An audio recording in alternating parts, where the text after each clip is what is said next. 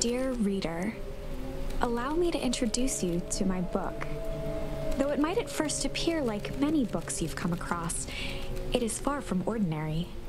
You may, therefore, have some misunderstandings about its nature. The story that awaits you has not been fully told. In fact, its conclusion is not yet known, even to myself. It is in that way that my book is special. It is in that way that you are special. Without you, there is no story. Chapter 1. Normal isn't what it used to be. This is a story about change. Nestled in a shallow valley is the town of Beacon Pines. Far from the town square, across the river, past the neglected welcome sign, a young boy walks alone at dawn. His name is Luka Van Horn, and like you, dear reader, he's here for a reason.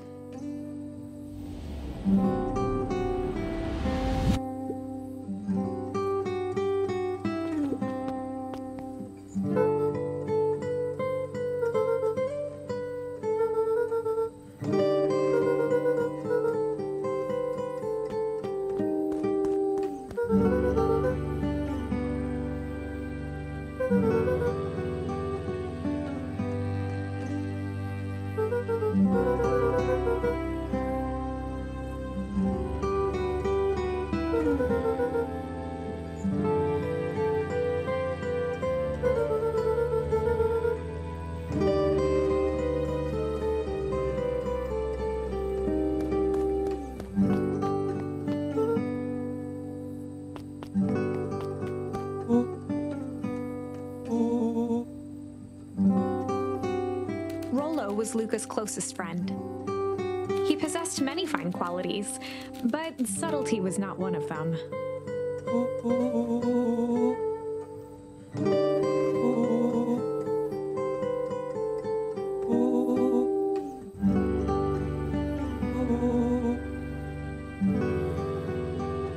Rollo finally noticed the tears welling in his friend's eyes and the flowers on the grave.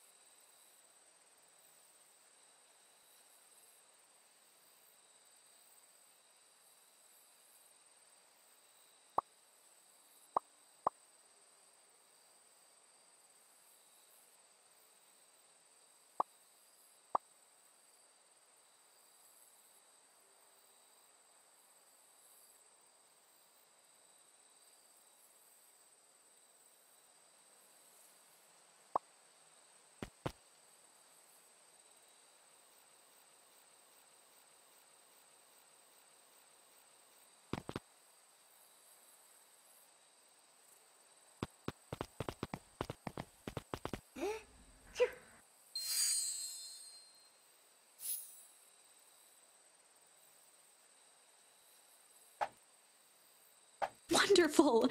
I had a good feeling about you from the moment you opened my book. That charm is a very special thing. Very special indeed. Keep hold of it for now. Its purpose will reveal itself soon enough.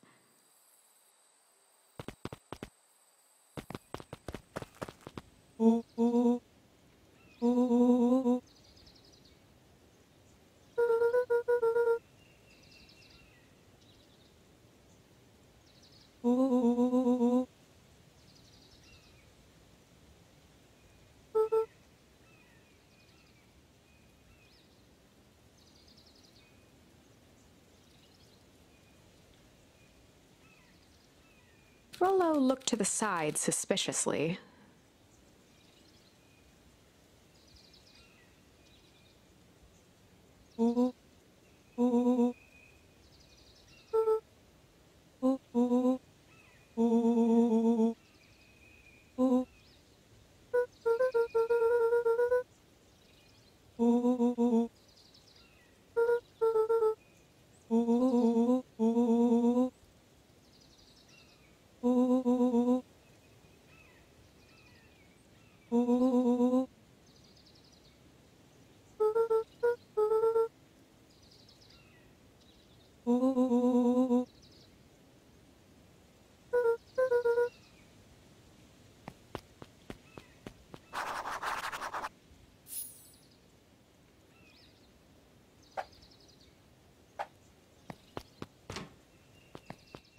Dear reader, forgive me for this interlude.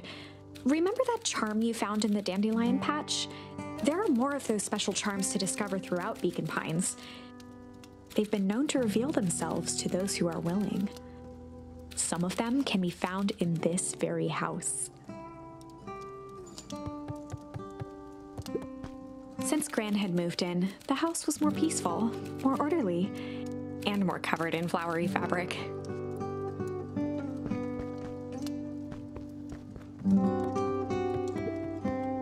Just some dusty knickknacks.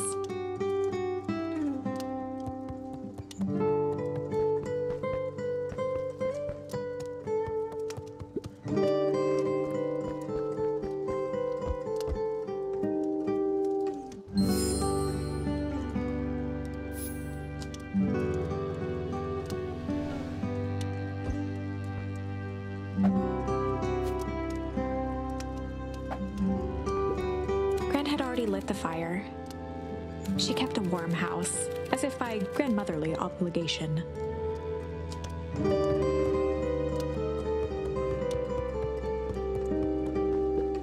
One of his father's old stethoscopes. Luka had spent countless hours listening to anything and everything with it. Not for years, though.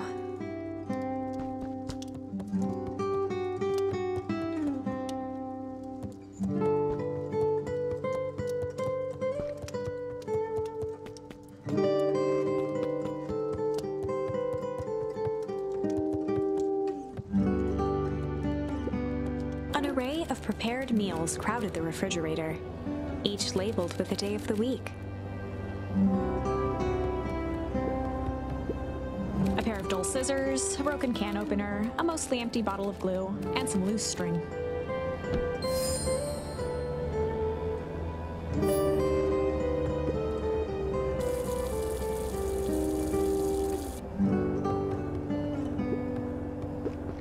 The only piece of furniture Gran had brought when she moved in was an old hutch.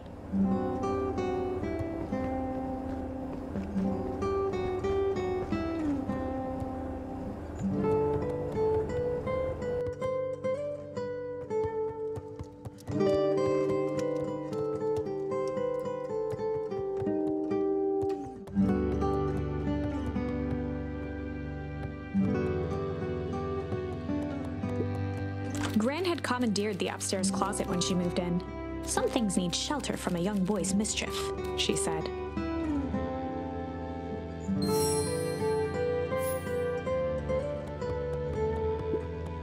Luka paused at his parents' bedroom door. He just wasn't ready to go in yet.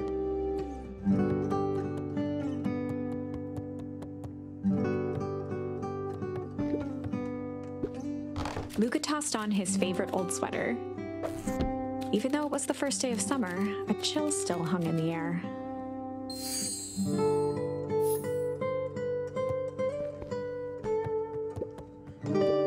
Gran's moving in meant that most of Luka's things had been crammed in the corner. Luka was somewhat annoyed by the situation.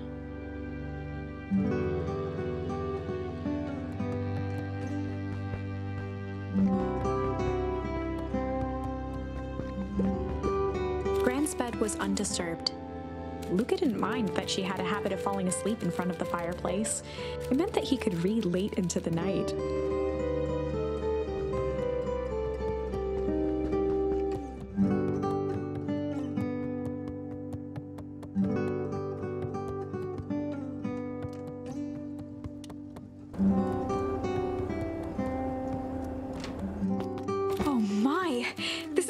exciting!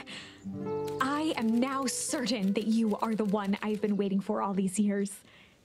You'll recall I was a bit coy regarding the use of charms earlier.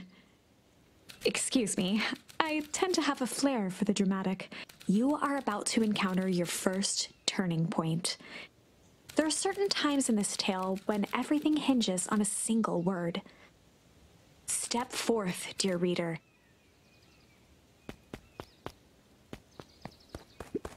A sturdy old wheelbarrow.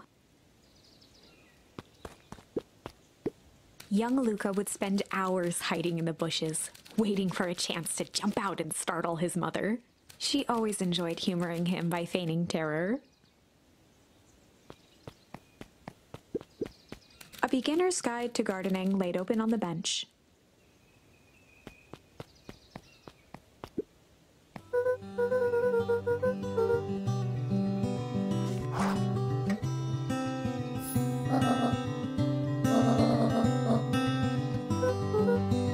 The less grand new, the better for everyone involved.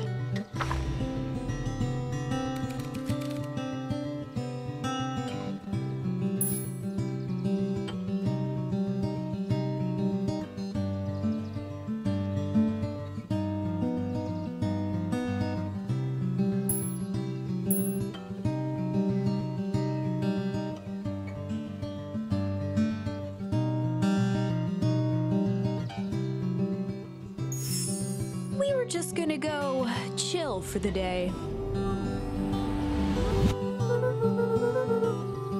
The best lies are built on truth.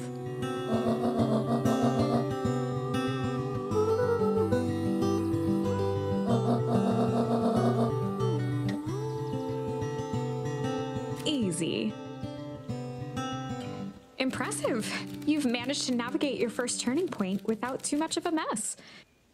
That is the power of charms. A single word can change everything. I think it's time to introduce you to the Chronicle.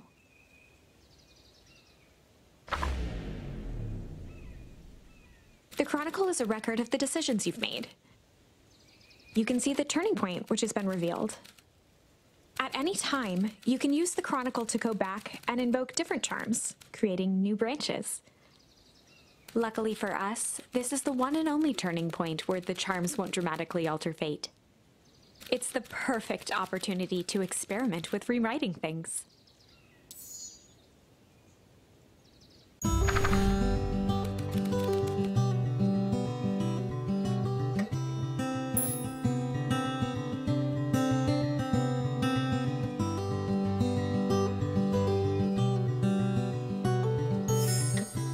We're just gonna go ponder for the day.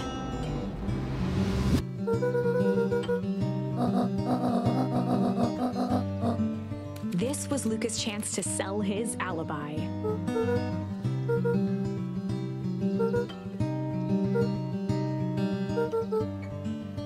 Nailed it.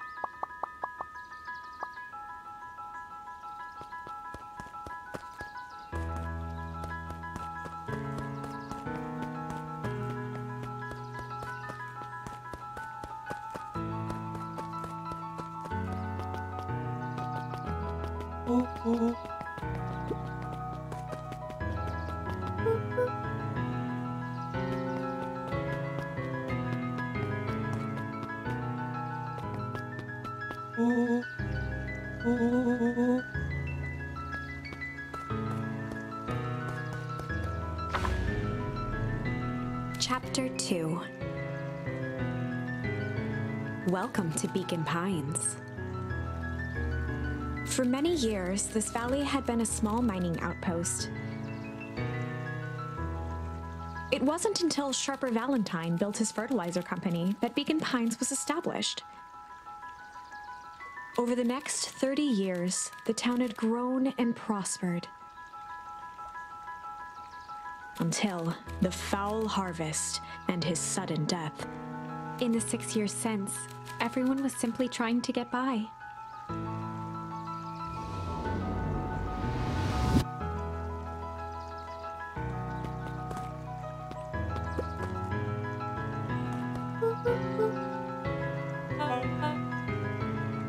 William Kerr was the CEO of Perennial Harvest Company. He had become a fixture around town over the past few years. After the failing of Valentine fertilizer, the town was hungry to welcome a new source of employment.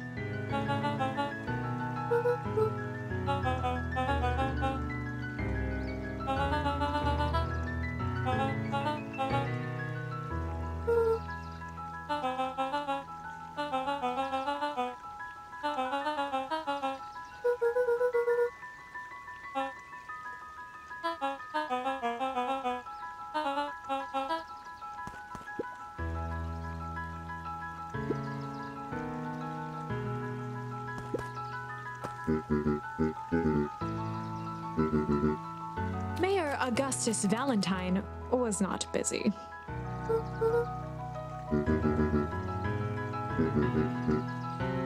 Flustered, Gus instinctively loosened his tie.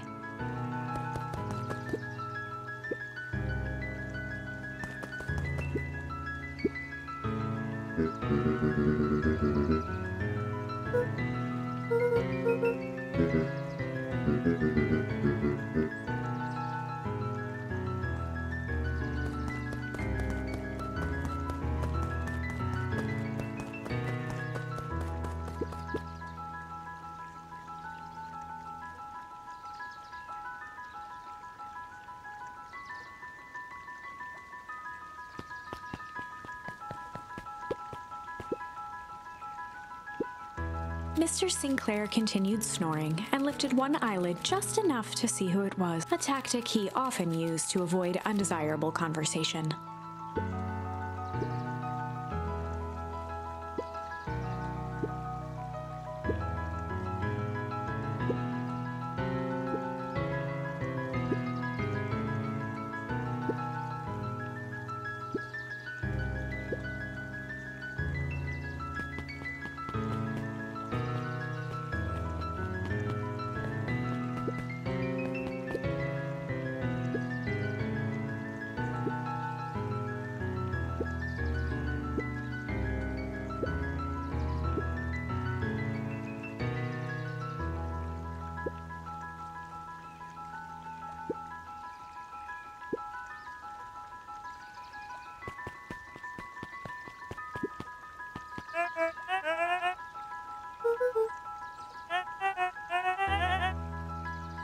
He pulled a pen from the pocket of his sweater vest and began to frantically jot something down on a clipboard.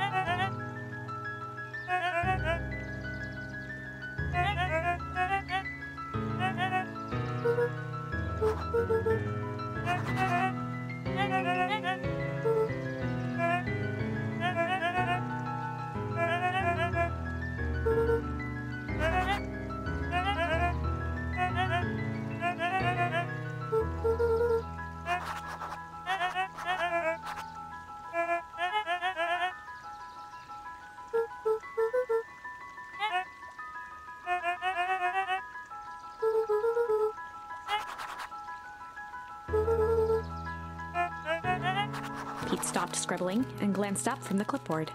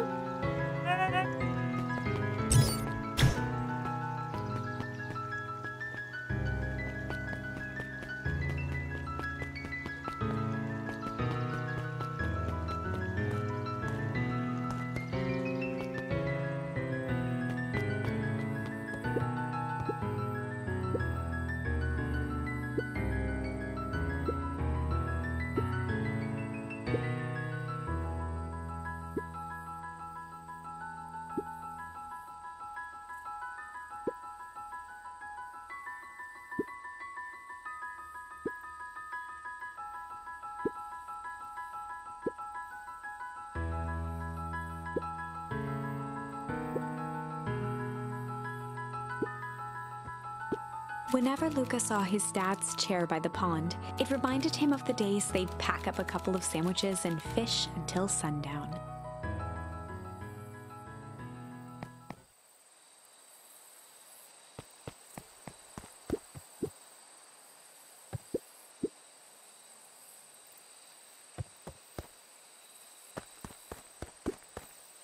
Luka opened the tackle box and picked the perfect bait.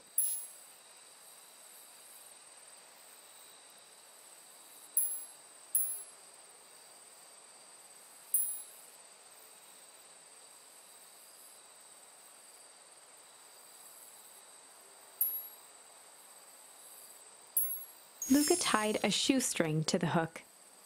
What fish could resist a nice shoestring?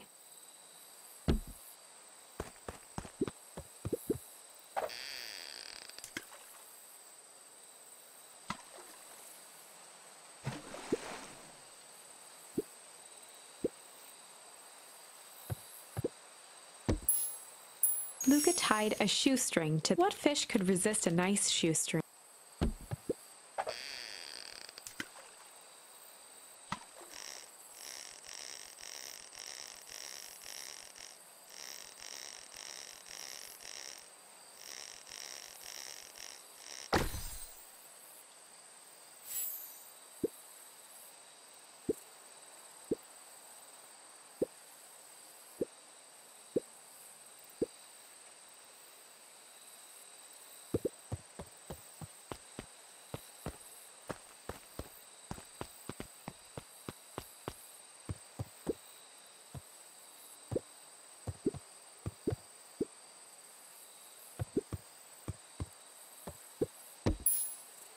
Luka gently baited a feather onto the hook, good for skimming the surface.